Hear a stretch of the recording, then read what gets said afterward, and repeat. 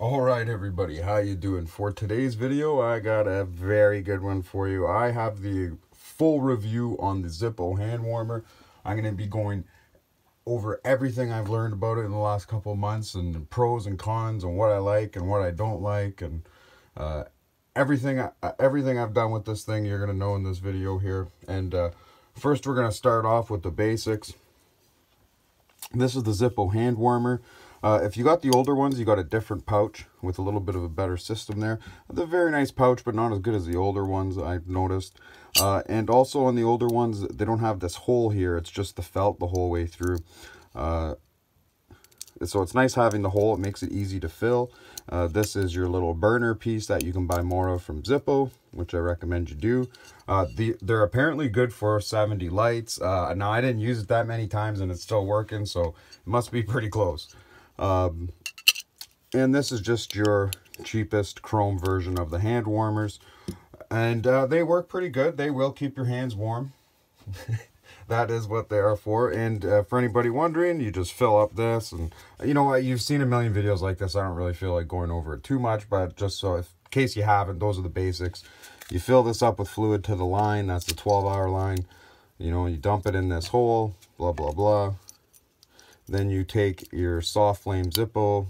You can use the L flame insert or regular Zippo insert and light that for 10 seconds and it lights up. It's pretty basic. And that'll keep you warm all day. Now, the first thing we'll talk about is what fluid did I run this on? What did I do all these tests on? I did it all on regular Zippo fluid. And for people who don't know and people that do know, obviously there is a Zippo hand warmer fluid. I guess it is different than Zippo fluid, but for me in Canada, it's a little bit harder to get. And I'm not paying an arm and a leg for it. I really didn't care that much. I find Zippo fluid is just as good. So this is a full Zippo fluid only review.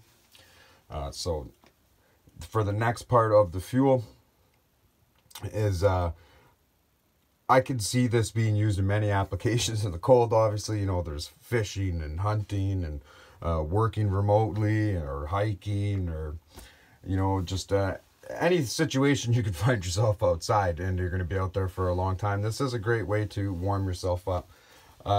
Now, a friend on the channel, we were in a live stream one time and he was talking about how what he would do like for spring and fall, and he'd go camping, he'd have his nice sleeping bag.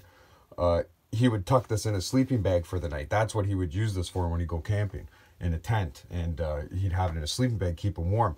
But he said he didn't like the smell, and he got a electric one for nighttime, and then he'll use that, the fuel one, outside during the day. And I just want to say that for anybody who is going to use it, the smell, if you put it in a room and you have this running, even within the case and everything like that, it's going to smell. It really is going to smell a little bit. And the room will smell the entire time this thing is burning. I can only imagine what it was like for him in the sleeping bag. Even if you're sitting in a big living room and you're on the couch and this is in your pocket, you could sit there and smell it. So that's another thing about it. You might want to use it for strictly outdoor purposes and things like that. It is a fuel in there for your safety and everyone else's. Now, I had some other people, because we're talking about the fuel, so I'm going to go over everything about the fuel in this thing. And a few other people were saying, you know, you could run other things in this too, like how you could run other fluid in your Zippo. You can run other fluid in this too. There's lots of good videos out there on what other fluids you can use, and so go check them out. T-Man's got a good one. And but just like some other problems you might have, it might soot it up faster and things like that, because maybe it's not as clean. So just beware. And you can make this thing last as long as you want, basically, under the right circumstances. So here I'm going to be talking about, you're going to hear me, it's going to sound really good, but just remember that there's going to be another side to it, and it might not be as good as an outcome as you think. So you can make this thing run only 6 or 8 hours. It's supposed to be a 12-hour. Or you can make this thing run for like 19 hours. It really depends on how you do it. That was the longest run I got on it, was 19 hours. Controlled controlled environment, obviously. So this is how I got it to run for 19 hours, and I'll tell you how I got it to only run for 6 hours. Now, to get it to run for 19 hours, you fill it up with the whole 12-hour mark on your little Zippo jerry can here. And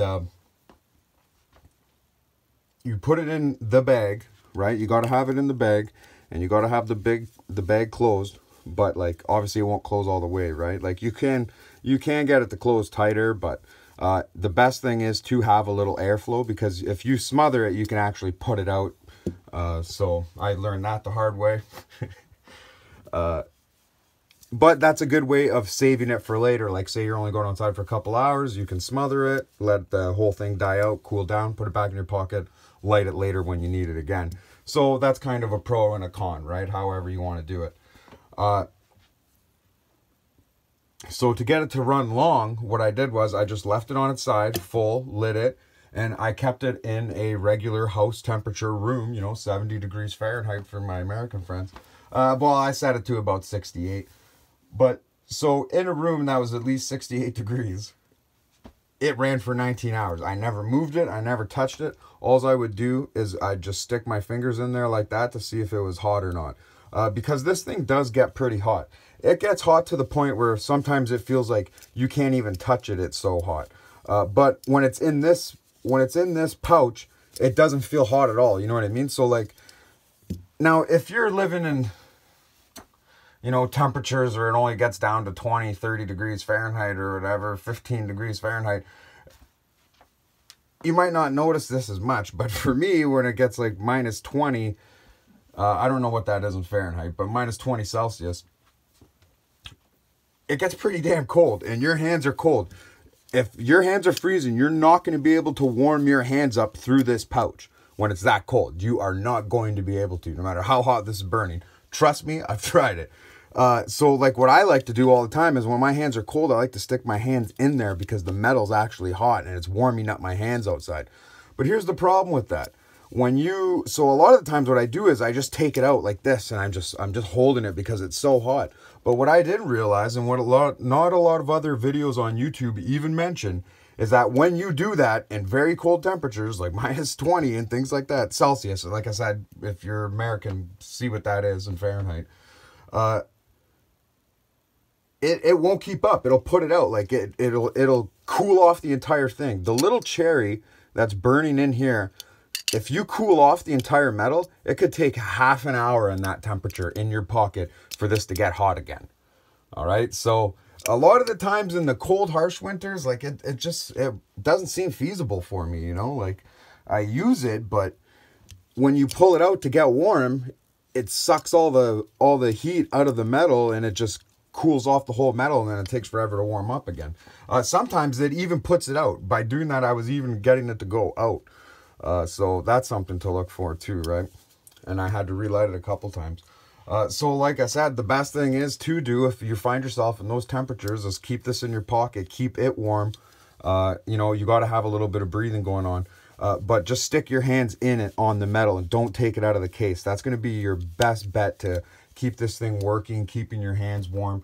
And that's a big downside for me, that having it out of the case cools it off like drastically. Like you can't get a couple of warmths out of it, right? Like I go outside and I do the driveway, and I'm playing with the puppy outside, and my hands are cooling this off. I can't get three warmths out of it, right? Because I'm pulling it out, I'm trying to warm my hands up, and it's cooling off, and that's it. So